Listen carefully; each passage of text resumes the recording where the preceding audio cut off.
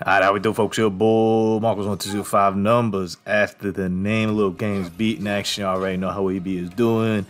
We're back. It's been a couple months. There's been a lot of life stuff going on. All positive, all good news over here, but just busy. But I think maybe it's finally quiet down to the point where I could put in some work over here in the YouTube games. So we're starting back up here. Games beating the usual kind of schedule that you're already used to over here. Wasteland Wednesday back. We'll see some Black Ops 6 beta in there. Anywho, God of War, though, Ragnarok. Want to give it at least a little bit of love right here.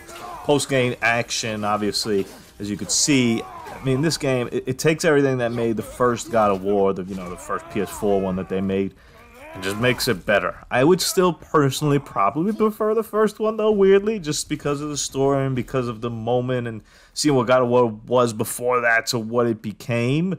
But objectively speaking, this game to me improves on every system. The story in this game to me is just as good, if not better, as the first one. I'd play them both. There really is no matter of pick between them. Just play one after the other. But God of War Ragnarok really delivers.